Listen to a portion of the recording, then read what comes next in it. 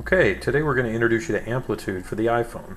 Amplitude is a sound amplification tool for the iPhone. You can see the icon right here.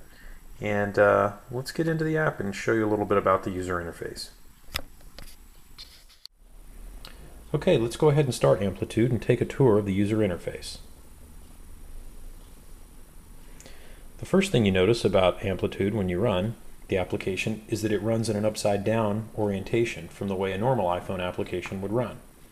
The reason for this is that the iPhone's microphone is located at the bottom of the device, and for optimum performance of the application, we want that microphone pointed in the direction of the sound that we want to hear. You'll also notice that the application starts in a muted fashion. This is pretty important because Amplitude amplifies sound pretty significantly, and we don't want to surprise a user with a blast of loud audio when they first start the application.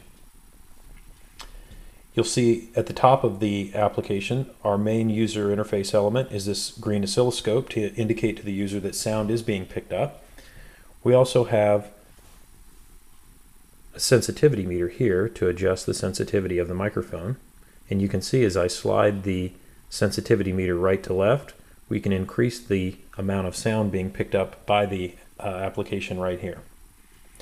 We have a mute button, which does what you would expect, mutes and unmutes the device. And we also have an information screen where you can configure that mute on start option that I mentioned before, and then also see some tips for use. We added a share feature so that you could share the application with friends. And that's pretty much it. Okay, we're going to be making some additional videos coming up to give you a sense of how Amplitude works.